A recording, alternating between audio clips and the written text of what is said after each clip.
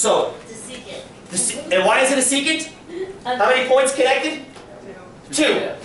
What we really want, and we can't get directly, is we want, I didn't use green yet.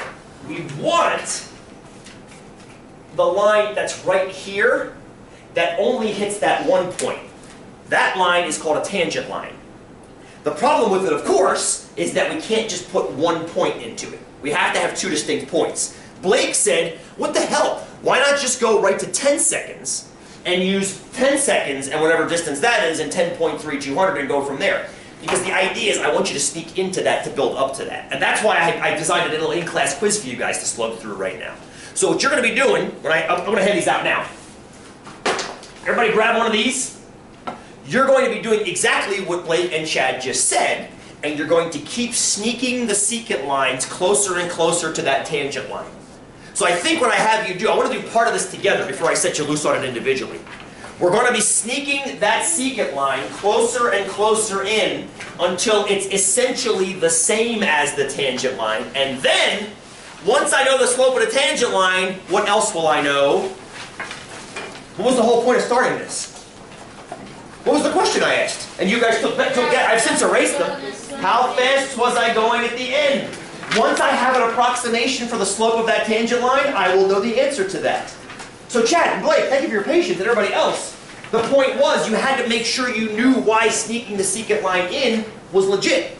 Now you know why. Now you can focus on the mathematics. I apologize. I think I just pissed half of you off by doing that TI thing. My apologies. I didn't mean to. You got so quiet and so sad. I'm sorry.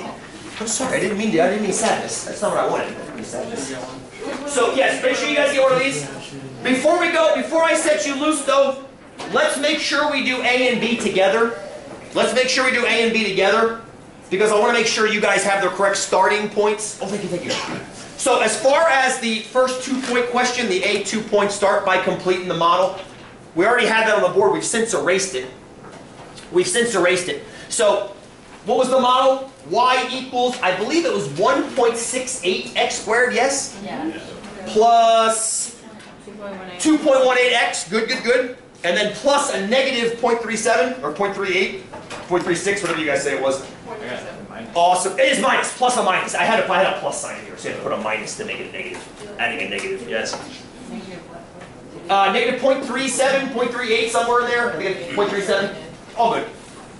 So, and each of those coefficients does have a meaning. The first was the acceleration, the second was the constant velocity, the third was 0.0. That's not really important for us to work. All we have to do is have them to do the math on. That's what we need. Okay, what is x in this model? Time. Good. Time. And you might want to put, in parentheses, put in seconds, because honestly, it's helpful to know what your unit of reference is, right? If somebody goes, I'm going 19.4, 19.4 what? Yeah. Right, feet per second, miles per hour, meters per second, it depends on what the unit is. What is y? Distance, parentheses, in feet. That's the model. In my opinion, and this is just my opinion, you can ignore it if you want, you should always have a definition of your variables with your model. You should always have a definition of your variables with your model. In my opinion, because that way you know what your, it's otherwise just an equation. Okay, part B, we already know this because I'm typed. What average time did we agree I passed the marker at 200 feet? 10.3 seconds. We've been using that number for the past half an hour. You've been very patient while we have to do it. Francis is like, yes, painfully. And I appreciate your patience. We've been using that number. On average?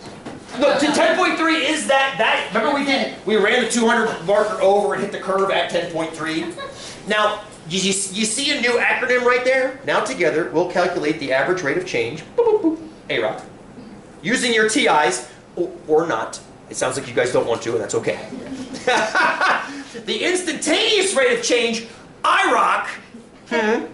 What will the IROC be? Well, you do. I know you do, Whitney. What will the IROC be? Geometrically up here. I'll get you started. It'll be the slope of the... Remember the word I used? These have all been secant lines. Secant line, average rate of change. Secant line, average rate of change. Secant line, average rate of change. Tangent line. No. It'll be the instantaneous rate of change. Why will it be instantaneous? Because it will be happening essentially at that point in time. Do you see, I keep asking the question, how fast was I going when I crossed the 200-foot marker? A congruent question is, how fast was I going at 10.3 seconds? Because that's really the congruent question, isn't it? At 200 feet, I was at 10.3 seconds. How fast was I going at 10.3 seconds? That's the question. That's the question you're going to be answering through the next couple of walkthroughs here. So take a look before you get into this mathematically. C, D, E, F, and G, and H, all of those keep getting you closer and closer and closer and closer to 10.3 seconds. So get some mathematics going in here. All right, take some time right now. Take some time. Let me wander around and work with you.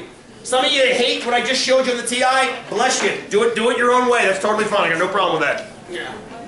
I'll circle around. We are probably not going to finish this in this class time. So if you want to take it with you and bring it back on Monday, that's fine too. But the last 10 minutes, I'll circle and help you if you get stuck. Okie doke? If you want to take off, that's fine. Just bring it back on Monday so I can give you credit for the quiz for it, yes? Good, thank you. Yes?